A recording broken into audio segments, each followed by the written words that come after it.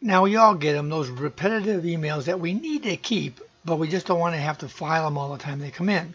You want to have some advanced rules to handle this without you having to take care of it all the time. The problem is in Windows, they're not going to give you the advanced rule-making capabilities that you require. That's reserved for their flagship Outlook products that you have to pay for. So today I'm going to cover how to make automatic rules using the web interface for both Gmail and Outlook. As a little primer, we're going to talk first about how when you create emails in your email client, how they're created there, but they're stored on your Gmail or Outlook mail server. Years ago in the POP3 days, the email was either created or stored on that particular device, and you couldn't see them on other devices. So today, since devices only sync with the server sending and receiving those new emails, running the rules on the server makes the rule effective no matter which device you're using to access your emails.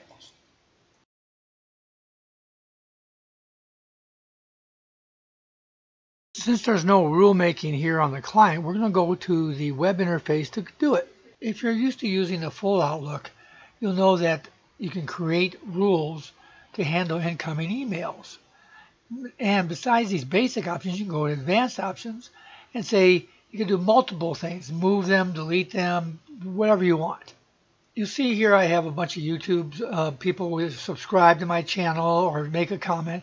I want these automatically filed here in the subdirectory or the comments directory. So I'm going to create some rules to do that. Now here in the app I can just right click and I can say do different things. Set a flag, I can move it, I can do all sorts of things with it. I can drag it to a thing, but it gets tiring. Sometimes you want to have stuff that automatically goes there. So let's go take a look. Now Gmail doesn't use the term folders. It uses the terms categories and labels to organize their emails. So if you scroll down here in Gmail, you'll see that you'll come down to all your stuff that's listed. If you show a little bit more, you'll see down here, manage labels. If you click on this, you'll see different categories of labels. Okay, so let's take a look at that. First thing you'll see is system labels, which there's all your ones that the system created in order to manage your emails. If we scroll down a little bit farther than system, there's categories, social and all that, but here's the labels. Okay, and you notice these match the folders that are shown in your client, your mail client. As a matter of fact, if I go here and I expand the view, you'll see there's the categories there that I have in the folders, and they're the same ones that are in Gmail as labels. By the way, you can do it in here in labels. You can create labels in here, the client, or on the web, either one. They'll eventually sync, and you'll have folders and labels that match. But let's go talk about rules. Instead of using the menu to use the generic filter maker, I'm going to go to an individual email, and I'm going to look here. I'm going to say filter messages like these, because here's one that's coming in from YouTube that I don't want to mess with ever again. So in this particular case, it sees who it's coming from. And in the subject, I'm going to use the words that I need because I may have more than one email coming from YouTube. Okay, so the word's going to be subscribe. So that means a notification is going to do that anytime a subscribe comes in from YouTube. So once I have all my parameters in, I can say if they're a bigger size or doesn't have certain words. But once I'm all done with that, I'm going to click on, not on search, but on create filter. And it's going to expand even to more options. And you'll see here you can skip the inbox, archive it, mark as read, star it, apply the label, choose label. Anyways, there's a whole bunch here, okay? So what are we going to do? Okay, we can click on categorize as and choose a category. If we use the drop down here, well, that's not really what we want to do. What we really want to do is go back up, okay, and find the one where it says, oh, apply the label, choose label. And here's those categories that or labels we created for different ones. And the one I want to choose is I have to figure out YouTube subscriptions. That's business. I need to scroll down a little bit more, hover over it. Oh, there's subs. So click there, and there's what it's going to be applied. So once you click on the create filter, and boom, it creates that new filter for that email rule. Now you can do another one. Here's one that is a comment rather than a sub. I get notified on those as well. So then all I have to do is create a rule for that. And both rules will operate depending upon what email comes in. First I have to click on it. And I come back up here to, not the labels, but over here, click on this and say filter messages like these and do it again. So once you've created this with any more email rules that you want, in order to review them, you just go up here to filters and blocked addresses right here. You click on that and you can see them, and click on the edit link on the right in case you didn't do it right the first time.